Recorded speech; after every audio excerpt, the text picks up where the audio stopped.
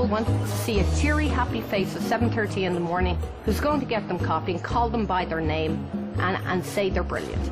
It's a game in some way, waitressing. I might have used some tricks, touching the shoulder or giving a kiss on the cheek when you leave. What kind of other tricks have I used?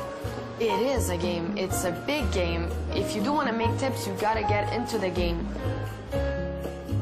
Il faut pas oublier que nous sommes dans un rôle, dans un personnage. Ce qu'on accepte avec le costume, on n'en accepterait pas le 10e en civil. As a waitress, what gets to me is people that think you're below them. And you can spot these people as soon as you start waitressing.